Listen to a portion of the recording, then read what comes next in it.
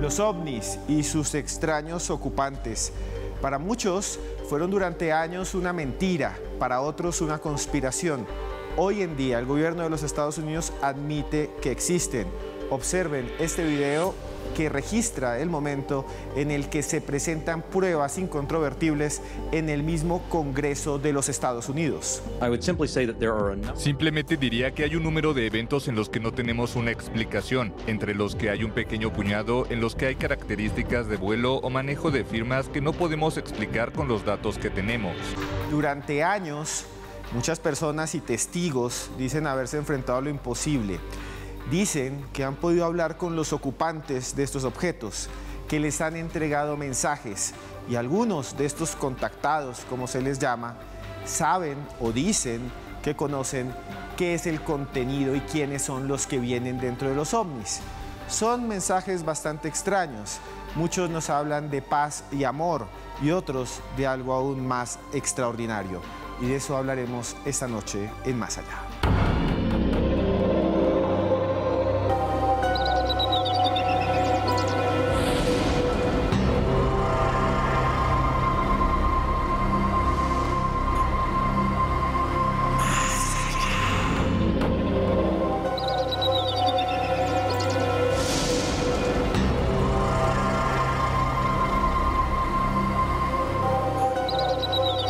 Jorge Luis Zurdov.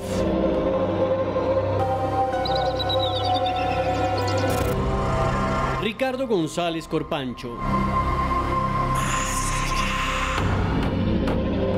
Una noche para hablar de estos extraños casos, una noche para hablar de los supuestos mensajes que dicen haber tenido, estos contactos que han tenido personas con los ocupantes de los ovni. Personas que dicen que se han enfrentado cara a cara con seres de otros mundos y que, como dije anteriormente, les han entregado extraños mensajes. Algunos dicen que estos mensajes se han venido dando a la humanidad desde tiempos muy antiguos, cuando los antiguos astronautas o los alienígenas ancestrales entraron en contacto con antiguas civilizaciones. Esas teorías y esas hipótesis todavía no se prueban, pero hoy vamos a tener una noche en la que vamos a hablar de casos a profundidad y también de los contenidos de estos mensajes. Y para eso estamos nada más y nada menos que con un amigo aquí de la casa, ustedes ya lo conocen, desde toda América Latina nos escriben diciendo que quieren volver a tenerlo aquí en Más Allá, el señor Jorge Luis Zurdov. Ya he aprendido a hablar y decir su apellido. Jorge Luis, muy buenas noches. Muy buenas noches, gracias Esteban. Como sabés, para mí es un honor gigante. Yo disfruto mucho de este programa cuando participo y si no, mirándolo, porque me parece que semana a semana los contenidos que se hablan aquí de Colombia para todo el mundo son maravillosos y siempre es muy interesante y muy enriquecedor. Aparte que para mí es un placer enorme estar conversando contigo.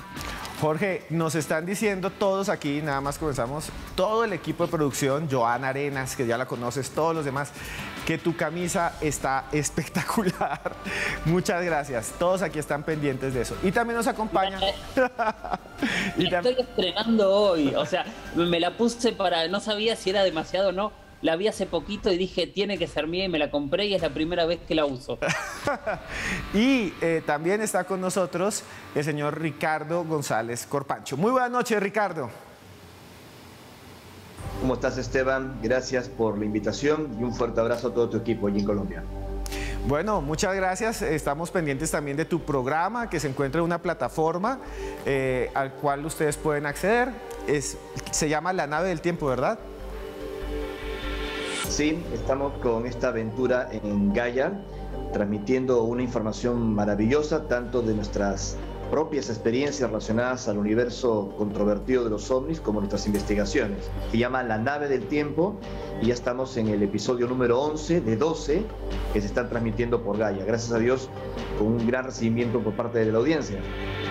Genial, gracias Ricardo, gracias Jorge Luis. Vamos a ver primero una nota que nos ha preparado Joana Arenas y Camilo Caballero sobre el tema de esta noche, que son esos mensajes de las estrellas, esos extraños mensajes del cosmos que parecen llegar a la humanidad desde lugares que todavía son para nosotros un misterio.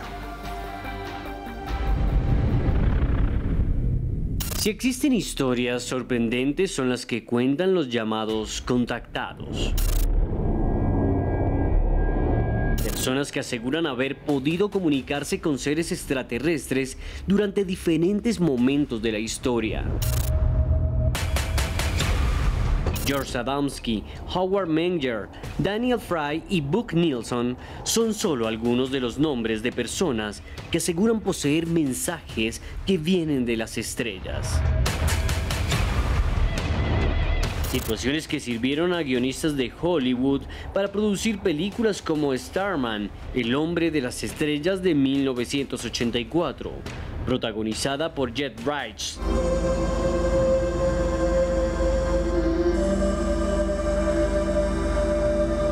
Lejos de la ficción, la mayoría de contactados aseguran traer mensajes de paz y amor para la humanidad. Profecías sobre cataclismos, desastres y cambios que recuerdan tradiciones de antiguas deidades como Quetzalcóatl, la serpiente emplumada que ayudó a los aztecas a construir su civilización, que desapareció para siempre. Chica, el dios de los antiguos muiscas del centro de Colombia, que habría enseñado tecnologías a los hombres, promulgando mensajes de amor y paz antes de partir y fundirse entre las estrellas. ¿Son reales estos mensajes? ¿Qué los conecta? ¿Por qué existen? ¿Cuáles son los casos más sorprendentes? Lo analizamos aquí, en Más Allá. Mensajes de las estrellas, mensajes que llegan a personas que consideran ellos mismos han sido elegidos al azar o tal vez por alguna misión, para algunos de ellos, para conocer las revelaciones que traen estos seres que aseguran venir de otra dimensión, de otro mundo o del futuro. Hay muchas teorías. Jorge Luis Zugdorf, ¿qué piensa de este tema? ¿Qué piensa de este que a veces es polémico tema de los contactados? Me parece un tema fascinante. Es de los temas donde yo, más que opinar, suelo intentar escuchar, porque me pasa algo, que muchas veces hay mensajes muy fuertes, muy interesantes, pero es muy difícil entender de dónde vienen estos mensajes y qué es lo que sucede. Entonces hay un lugar donde yo me corro del debate, porque yo no me siento capacitado para decidir de dónde vienen estos mensajes. Sí me tocó a lo largo de mi vida hablar con muchísimos contactados. En muchos de ellos me he sorprendido de detalles, de cosas que por ahí no tienen que ver con el mensaje que dan o con ciertas cosas, sino que hay detalles que vos ves que son personas diferentes. Por ejemplo, en muchos de ellos encontrás una sabiduría general en muchísimos temas que es asombrosa. Sabiduría no hablo de sabiduría pedagógica o sabiduría cultural, sino sabiduría de vida. Hay ciertas miradas que muchas de estas personas que tienen que realmente enriquece muchísimo escucharlos, sin saber de dónde vienen o dónde llegan estos mensajes, pero quien pueda sentarse a conversar con alguna de estas personas realmente vale mucho la pena. Y después están aquellos contactados que no lo hacen adrede. Yo siempre pienso, por ejemplo, el caso que a mí más me ha sorprendido en los últimos años que investigué es el de Pacheco Pérez, un piloto de avión mexicano que se perdió en medio de un vuelo y de golpe empezó a dar un mensaje en inglés, en alemán, en idiomas que no hablaba, que se los dio a un controlador aéreo de Acapulco. Y cuando se despertó él no sabía ni qué estaba diciendo ni por qué lo estaba diciendo. También de estos hay cientos y cientos de casos. Sí, y me gustaría también preguntarle lo mismo a Ricardo, que tiene una experiencia muy grande en estos temas. ¿Qué piensa usted de estos mensajes? ¿Qué piensa usted de lo que nos cuenta Jorge Luis de este caso que nos ha dicho de un controlador, pero también de muchas personas que a veces se guardan porque les da miedo que los señalen, de que están locos? Mucha gente no dice lo que ha vivido. Tal vez muchos de los que nos están viendo han vivido experiencias, pero tratan de ocultarlas. Y hay el otro caso, que también hay otros que dicen que han tenido mensajes cuando realmente es mentira y forman una suerte de sectas que le han hecho mucho daño a la ufología y a este tipo de temas, ¿no? Así es, Esteban, es un tema muy controvertido y a veces las exageraciones han producido cierto resquemor con los mensajes de los contactados. Y yo aquí me estoy moviendo en un terreno muy pantanoso, porque más allá de mis investigaciones, lo que he venido difundiendo en mis libros, yo también soy parte de los testigos de contacto. Mi caso es muy conocido mundialmente. Yo afirmo haber tenido experiencias aquí en mi país, en el Perú, desde que era muy chico, primero con avistamientos de estos objetos que no pude identificar en mi temprana edad, y posteriormente, aunque esto suene un delirio, supuestos mensajes telepáticos de las inteligencias o presuntos ocupantes de los ovnis, que nos permitieron invitar posteriormente a periodistas, a testigos imparciales y objetivos para avistamientos cita previa que han ocurrido en Perú, en el desierto de Atacama en Chile, en Monte Shasta en Estados Unidos, con Paola Harris, por ejemplo, ni más ni menos que el asistente de J. Allen Hynek, el astrofísico norteamericano, padre de la ufología. Y todas estas experiencias, en mi caso personal, obviamente, que han cambiado nuestra vida, ha producido también el ataque, como decías. A mí, por ejemplo, me despidieron del trabajo por aparecer en la televisión en los años 90 en Perú, hablando abiertamente sobre estas vivencias, y lo que yo intenté fue no quedarme solo en contar lo que me pasó, sino investigar, cuestionarlo todo, incluso mi propia experiencia, porque creo que este es un tema muy amplio, profundo, inabarcable. En síntesis, hay de todo y creo que merece ser estudiado. Creo que sí hay un mensaje auténtico de seres de otras realidades. Exactamente, hoy vamos a ver algunos casos, vamos a hablar con Ricardo de su experiencia, pero también quiero preguntarle a Jorge Luis muy rápidamente. Usted ha entrevistado decenas de contactados, los más famosos del mundo. Usted ha entrevistado a los de Estados Unidos, a los casos clásicos. ¿Qué encuentra en común en todos ellos y en los mensajes que ellos dicen traer? Yo encuentro en algunos mucha sabiduría y mucha serenidad. Me pasa con Ricardo, yo nunca hablé de su caso con él, pero sentarse a conversar con Ricardo, y para los que estén mirando este programa, quédense hasta el final, porque cuando hablo de gente con mucha sabiduría, lo pongo a Ricardo en uno de esos primeros lugares.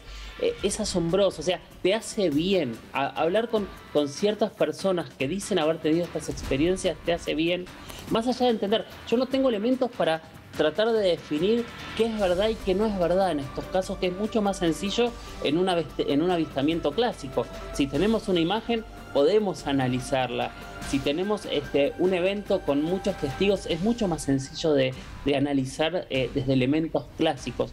Con un contactado, mi experiencia en mis 20 años de trabajo haciendo documentales es sentarme, escuchar y tratar de no juzgar ni en positivo ni en negativo para poder quedarme con esa experiencia.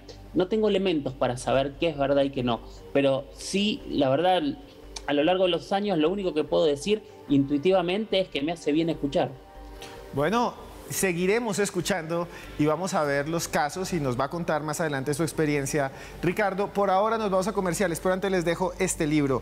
Vean, nos lo envía Planeta de Libros del sello Aquari, La conspiración reptiliana, de José Luis Camacho, gracias a Tatiana de Planeta de Libros. Y este otro también de Matías de Estéfano, que se llama Vivir el Universo y Vivir en la Tierra. Todos recomendados aquí en Más Allá, lo consiguen en cualquier librería de su país, de Ecuador, Guatemala. Ahora están escribiendo mucho de Guatemala, no sé por qué, pero un saludo grande a la gente de Antigua, a la gente también de Aguas Dulces, nos escribieron, y también de Ciudad de Guatemala. Ya volvemos porque esto es Más Allá.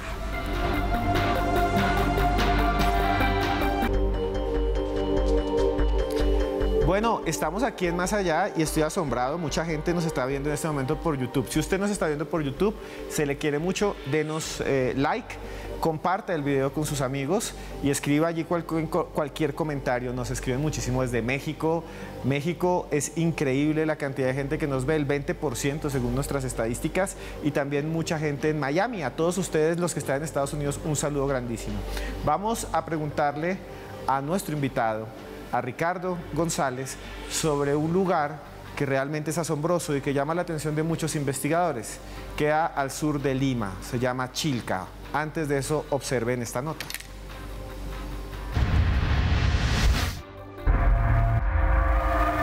Chilca es un silencioso paraje de la costa peruana que se sitúa a 60 kilómetros de la ciudad de Lima. un lugar en el que se han producido desde hace tiempo encuentros extraordinarios. En aquel lugar existe un conjunto de cercos de piedra, una especie de ruinas en las que los pobladores del valle de Chilca se instalaban para sembrar en la tierra fertilizada. Al parecer fueron construidas por antiguos horticultores desde hace unos 5000 años. Es allí, en estos lugares, en donde se dice se han registrado extraños encuentros. Como estas misteriosas luces grabadas en agosto de 2021. Aún así, muchos de los eventos de la playa de Chilca han sido controversiales. ¿Qué sucede en Chilca? ¿Qué contienen los supuestos mensajes? Lo analizamos aquí, en Más Allá.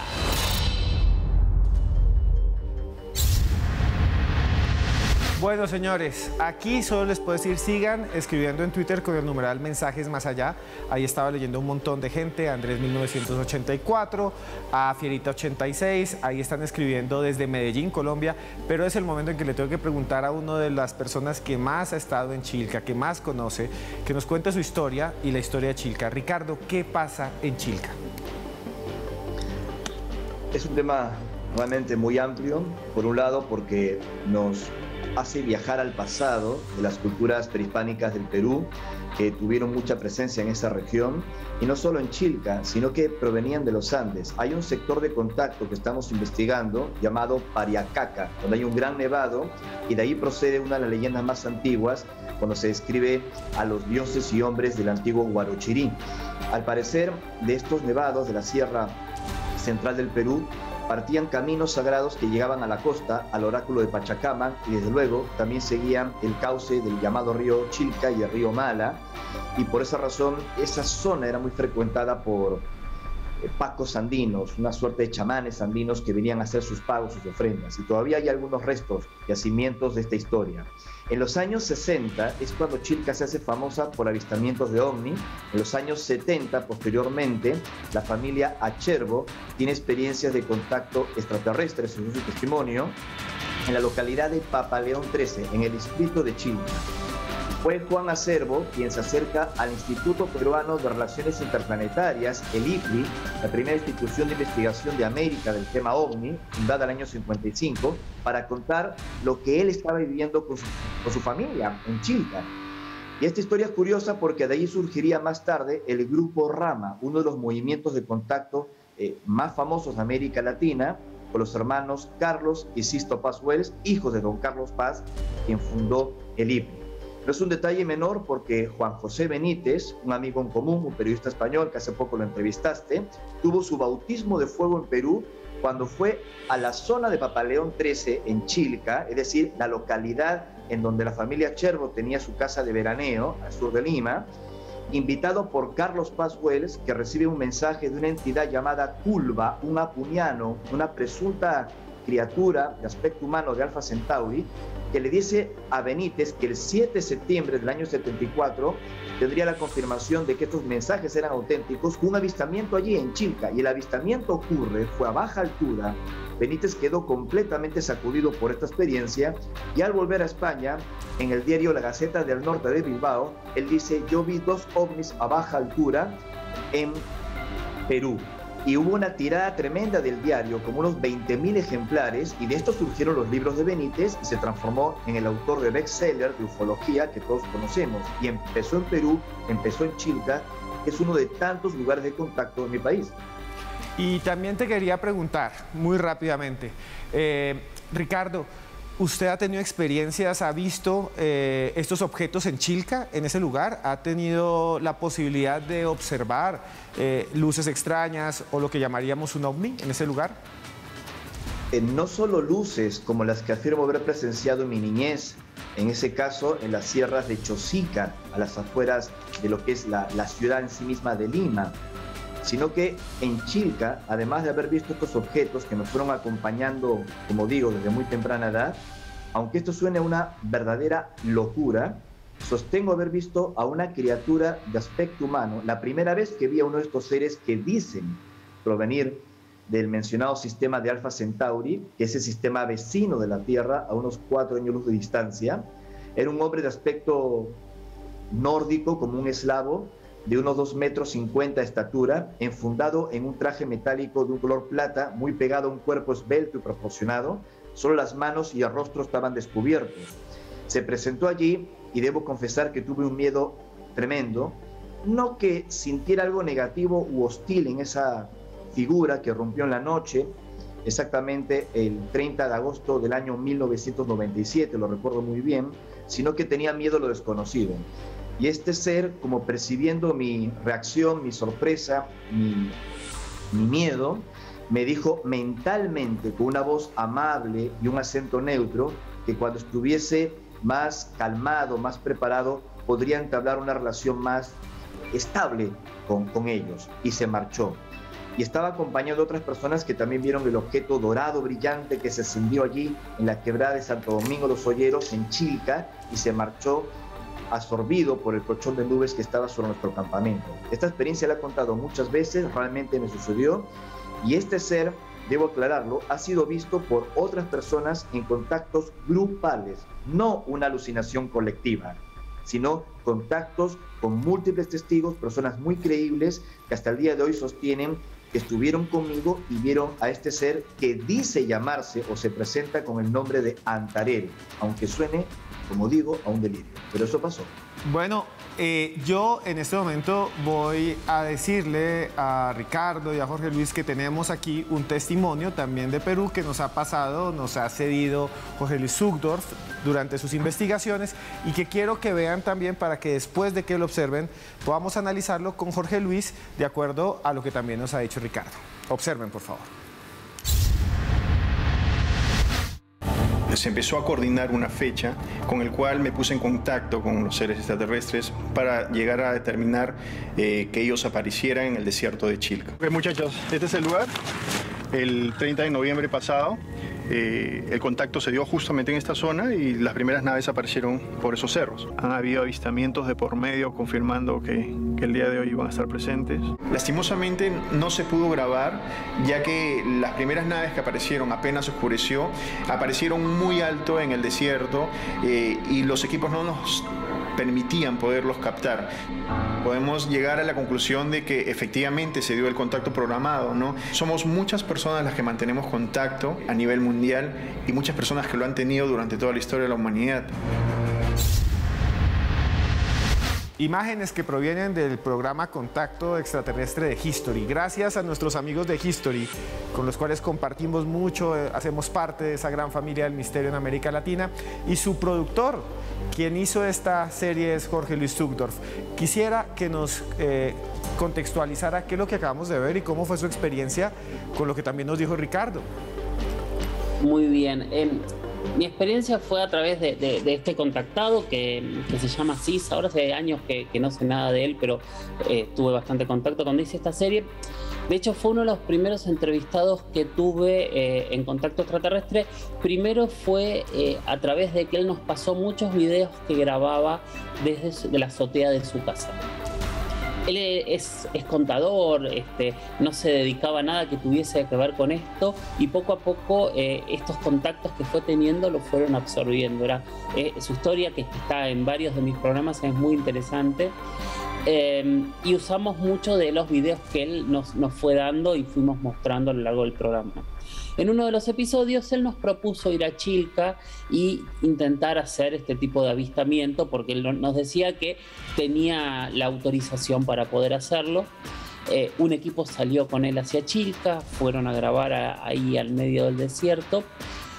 Yo no estuve en ese rodaje en particular porque estaba justamente en otro país en ese mismo momento. A veces hay que hacer cosas en paralelo para cumplir con los cronogramas de estreno de los programas y demás. Y no grabaron nada, pero sí cuentan que vieron luces y vieron cuestiones extrañas. A mí me llamó mucho la atención. La primera vez que escuché hablar de Chilca fue conversando con Sixto Paz. Después lo hablé muchísimo con con Asís, con esta persona. Estuve allí, yo no tuve ningún tipo de experiencia ni vi nada extraño. De hecho, las únicas veces que yo grabé objetos en el cielo, casual o causalmente, no lo sé, fueron las 3 veces en México, siempre con equipos profesionales. Aparte, es algo bastante extraño y particular, pero me pasó varias veces. No aquí, pero Perú es un lugar con historia, y cuando te vas a toda la historia antigua de Perú, te sorprende. Es un poco lo que decía Ricardo hace rato, de que toda esta zona es la zona donde están todas esas historias de Pachacamac, que es un ser que básicamente bajó de las estrellas y pobló la tierra con su esposa, con Pachamama, con sus hijos, los Wilcas. O sea, son historias que uno las puede tomar como historias nada más, pero cuando uno empieza a ver todos los relatos de creación del mundo, que era lo que decía este programa al principio, tan similares: Bochica, Quetzalcoatl, Viracocha, Pachacamac, y podríamos seguir por cientos de miles de dioses que bajan del cielo, nos crean y después se van a las estrellas para prometer un día volver. ¿Cómo llegamos todos a esta misma conclusión? ¿Quién nos lo dijo? Sí, Ricardo, quería preguntar lo mismo. Chilca es un lugar en el cual hay muchas personas como usted que nos hablan de esos contactos en ese punto. ¿Por qué cree usted que ese punto es tan especial? Hay una geografía. Usted mismo escribió un libro que se llama Lugares de Contacto, donde hay el desierto de Atacama, hay un lugar en México, usted ha estado en Europa, en Estados Unidos. ¿Qué hace a Chilca especial? ¿Qué es lo que cree que durante siglos hace que Chilca sea un lugar donde sucede algo? Podría decir 2 cosas.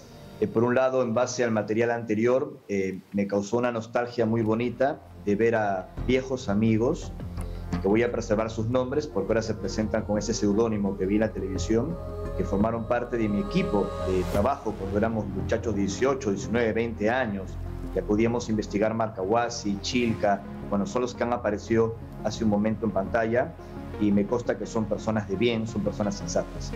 Dicho esto, yendo otra vez a lo de Chilca, bueno, Chilca es un lugar fantástico, maravilloso, pero desde siempre.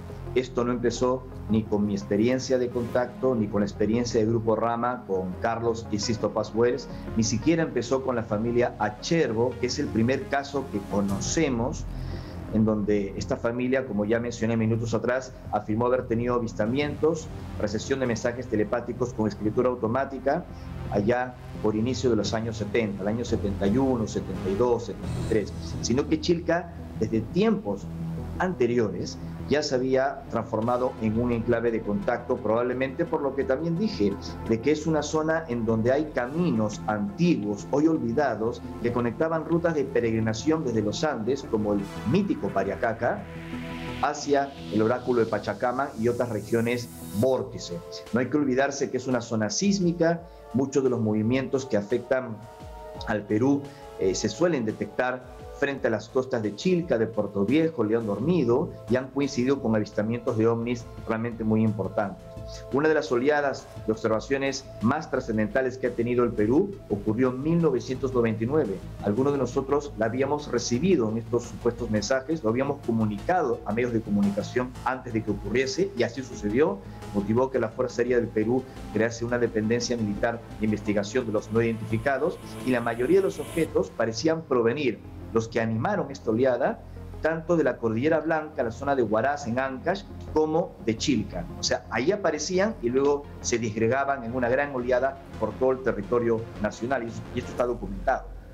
Muy bien, ahora, después de comerciales, vamos a estar con Jorge Luis y con Ricardo hablando del contenido de alguno de esos mensajes, ¿no? ¿Qué es lo que se dice en estas narraciones por parte de las personas que aseguran haber tenido esta experiencia?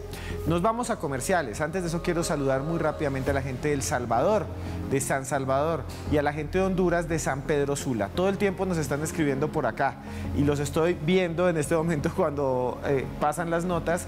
Veo cómo discuten y hablan, no peleen, todo esto es amor. Ya vamos a hablar de esos mensajes, y antes de eso los dejo con este libro que se los recomendamos, de Roca Editorial, de Penguin Random House.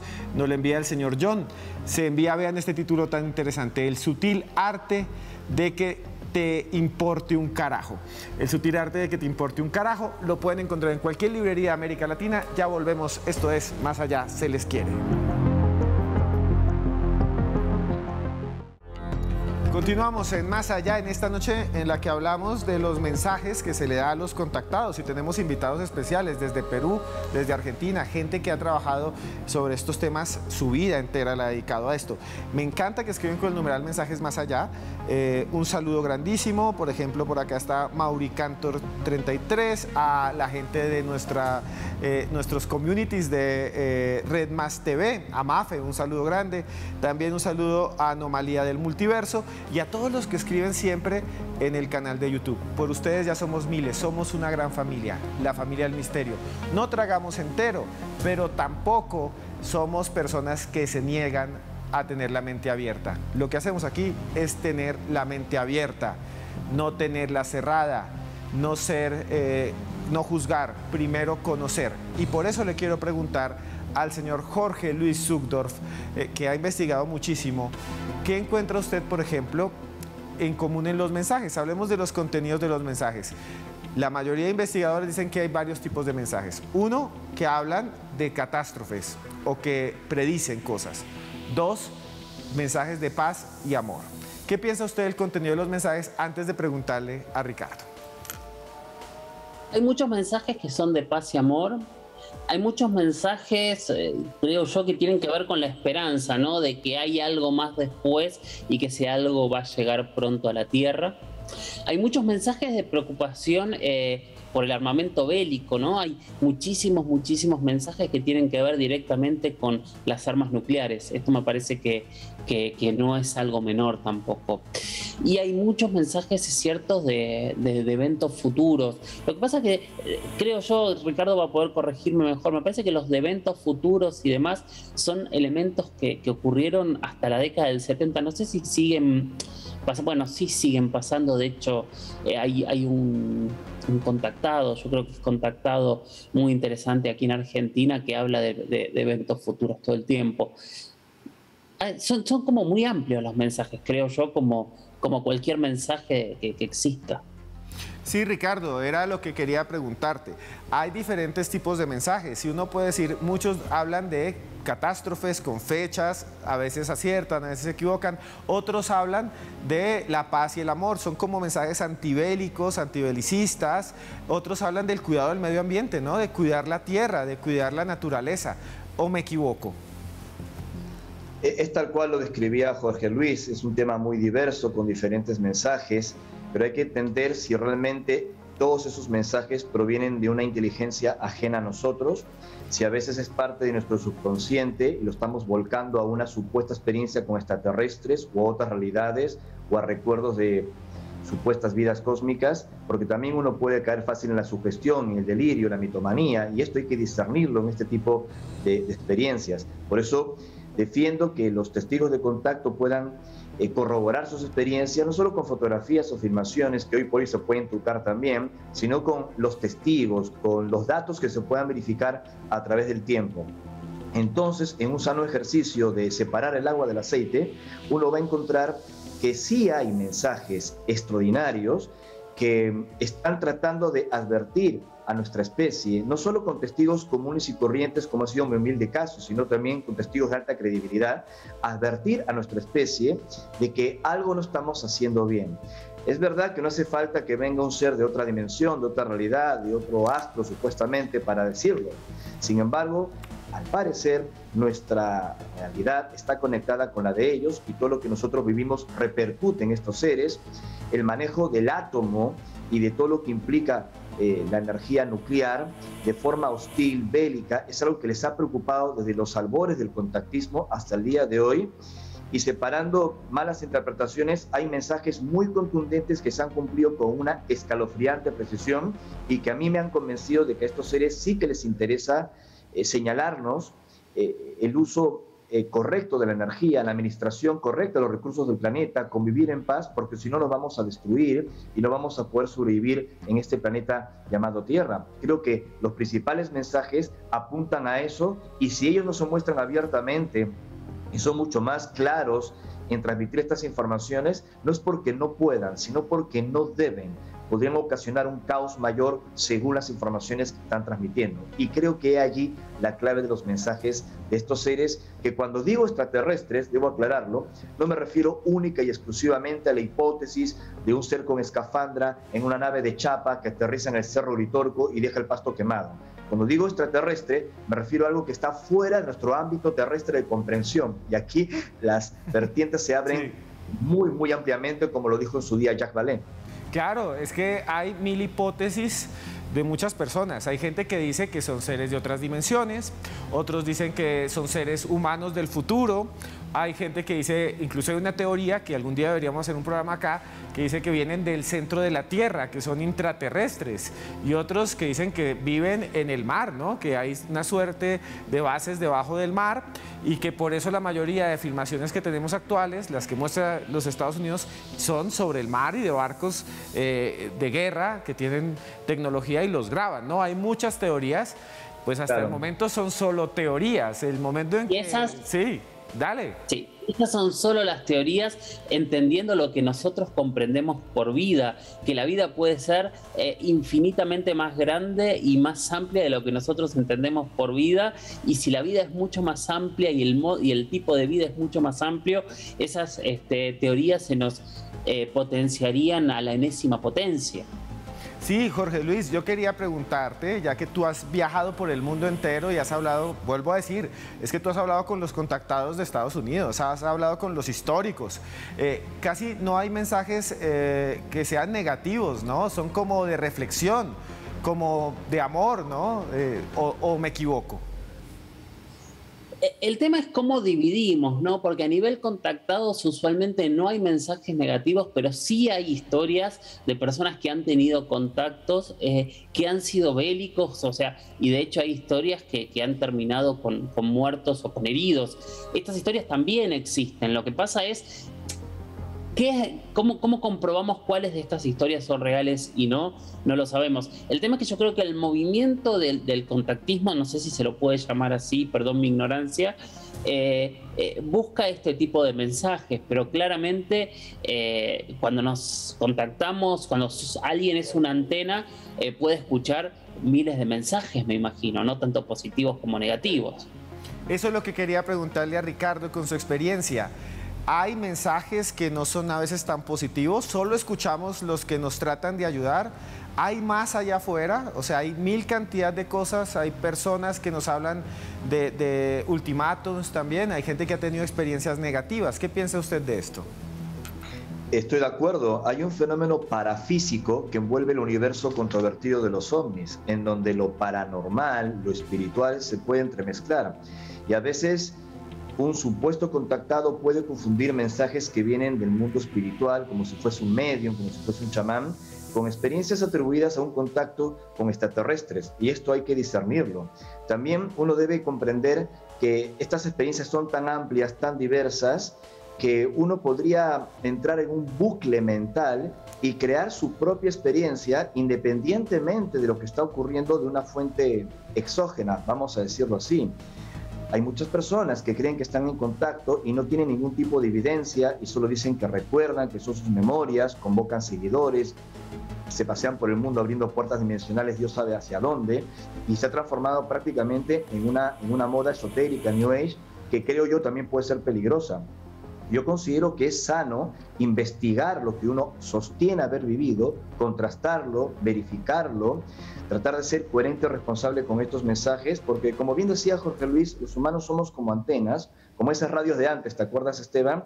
No las de ahora que escuchamos música, no sé, con streaming, pero antes tenías que mover el dial físicamente para ir conectando con las diferentes estaciones de radio. Y tú eres el dial y de acuerdo a tu frecuencia, tu búsqueda y una serie de características que se escapan a nuestro intelecto, podrías conectar con una u otra cosa. Yo concuerdo con muchos psiquiatras y psicólogos que investigan el contactismo, que no hay mayor diferencia entre un chamán, un medium y un contactado. Por eso mi reflexión de ser autocrítico y de analizar los misterios y vericuetos de la psiquis humana cuando uno enfrenta a los no identificados. Hay múltiples mensajes, múltiples fuentes y uno tiene que ser coherente y responsable. Bien, lo que yo también les quiero decir es que la mayoría de estos mensajes no me parecen que sean dementes, porque nos hablan de cosas que se viven en la vida real, que es: estamos contaminando el planeta, estamos consumiendo recursos, nos matamos entre nosotros, vean lo que pasa en Rusia. Entonces son mensajes que a primera vista no se ven delirantes, ¿no? Son mensajes que se ven muy aterrizados. Es nada más abrir un periódico, o sea, lo que nos dicen muchos contactados, de lo que les están diciendo es que hay peligro, que las armas nucleares, mañana Putin puede lanzar una bomba nuclear en cualquier momento. Entonces sí tienen en parte razón. De eso quiero que hablemos un poquitico después de comerciales, y les dejo este libro que habla un poco de eso. Vean, esto habla, es de María Pereirano, y habla de contrafuturo, habla de la crisis climática, habla de lo que vamos a vivir, lo que hemos hecho con nuestro planeta. Nos lo envía Penguin Random House, nos lo envía John. Muchas gracias, John, se le quiere mucho, ya volvemos, esto es Más Allá.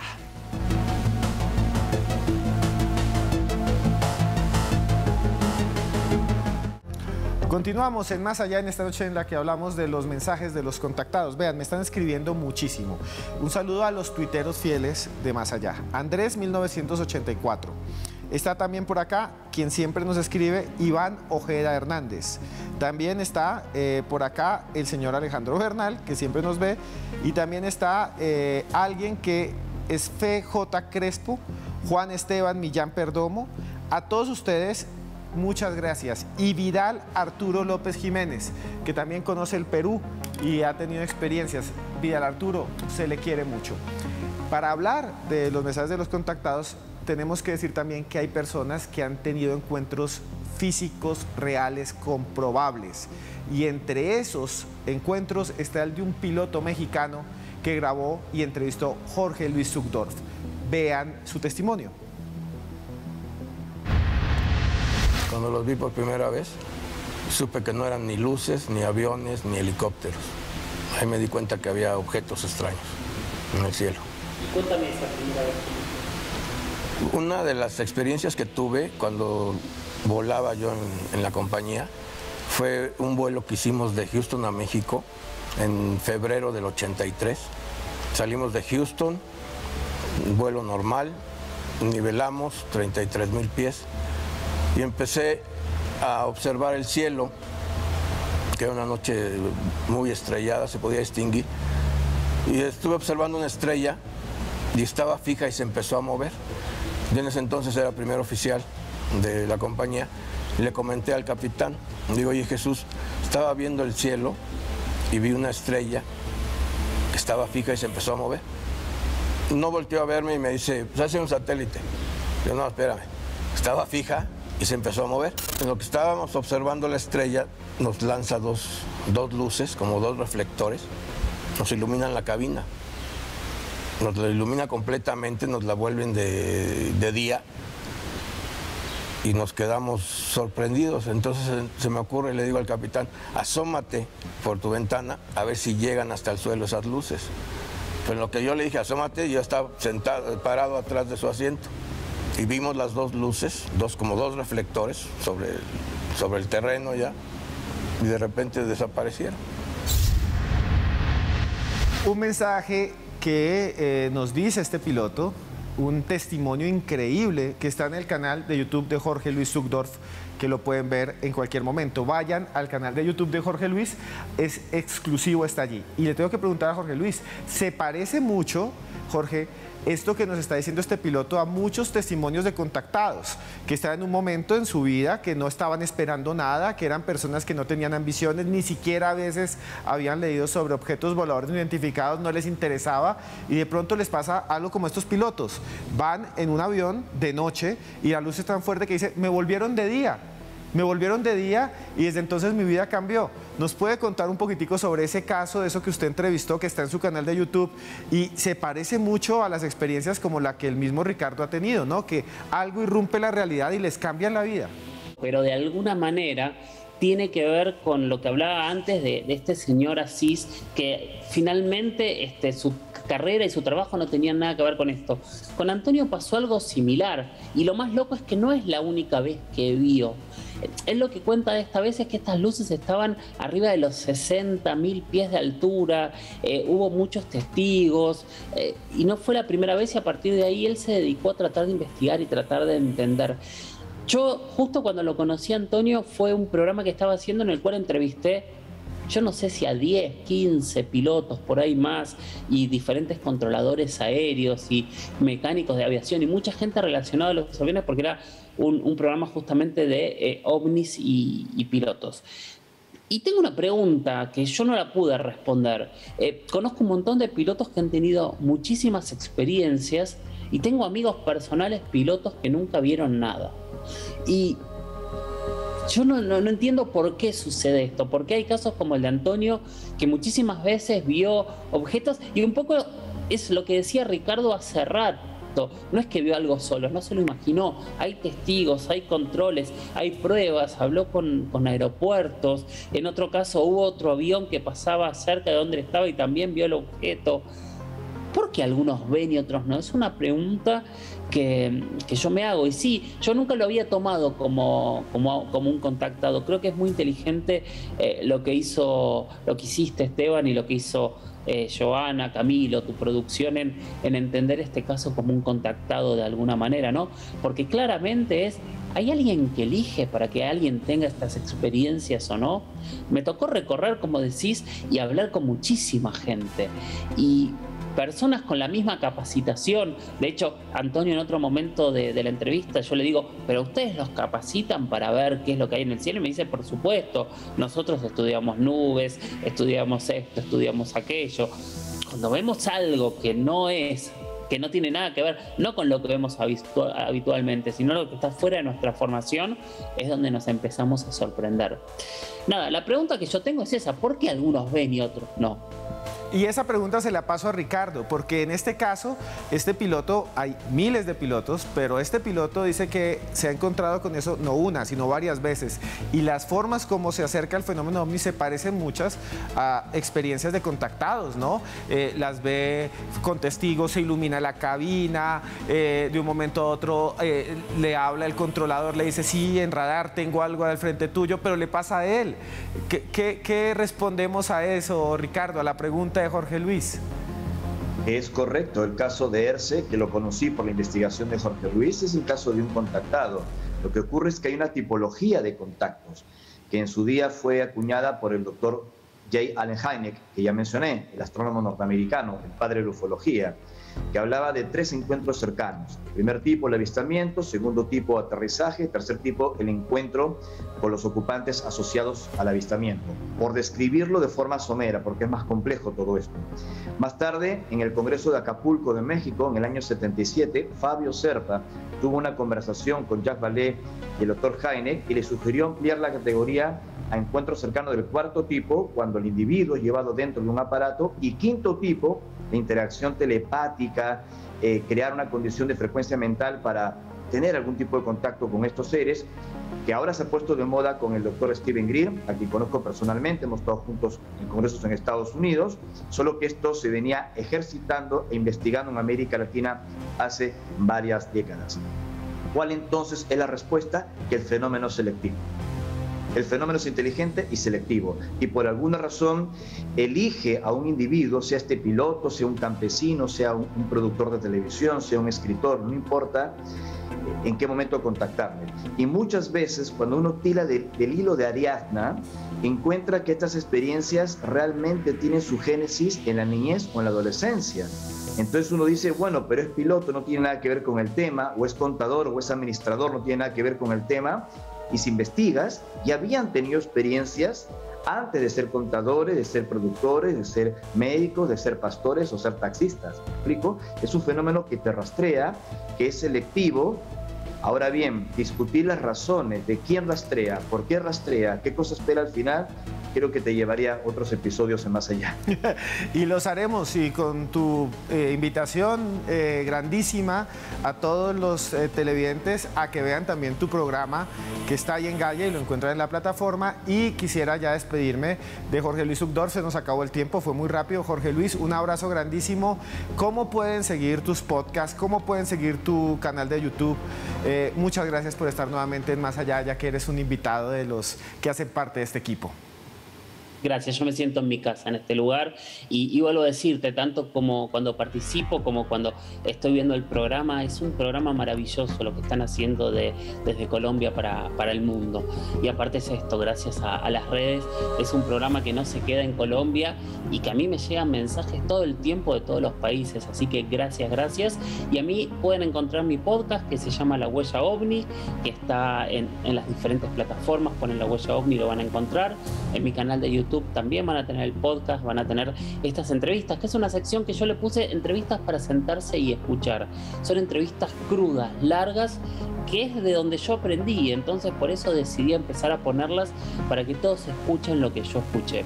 Y después me siguen en redes, en Instagram soy @JorgeLuisS oficial, en Twitter soy @JorgeLuisS_77, trato siempre de contestar todas las preguntas que me hacen. Jorge Luis, muchas gracias desde todos los lugares de América Latina. Ricardo González Corpancho, gracias por estar aquí. ¿Cómo lo consiguen? ¿Cómo lo ubican? Porque mucha gente querrá entrar en contacto con usted. Nos ven desde Frankfurt, Alemania. Un saludo a todos allí. Hasta Bahía Blanca, nos escriben un montón. Bueno, gracias Ricardo. ¿Y cómo lo pueden ubicar? Muchas gracias, Esteban. Realmente felicito la labor de difusión que están haciendo y un placer compartir este programa con Jorge Luis, a quien aprecio muchísimo, lo considero un amigo. Y mi trabajo, bueno, solo pueden colocar Ricardo González Corpancho en los buscadores y van a hallar pues mis libros, la serie que ahora mismo estamos en Gaia, La nave del tiempo. Y como siempre menciono, no se trata de creer en estos temas, sino de investigar, pensar y que cada uno saque sus propias conclusiones. Gracias Ricardo por estar aquí en Más Allá. Y al final solo me queda decirle a todos ustedes que la finalidad de este programa no es que las personas tengan una fe en específico. No queremos fundar en su cerebro o en su mente ideas que no son. Queremos abrir la mente y que usted al final diga, no creo en esto, me parece que está mal, no creo que exista, pero que por lo menos se dé la posibilidad de cuestionar, por lo menos se dé la posibilidad de analizar si hay algo allá afuera, si hay algo que no entendemos y que a veces entra en contacto con las personas. Tal vez no lo hay, tal vez sí. Al final, como les digo, usted llegará a su propia conclusión y el tiempo nos hará cambiar a todos. Nos vemos dentro de 8 días y recuerden que por más lejos que andemos, siempre habrá un más allá. Se les quiere.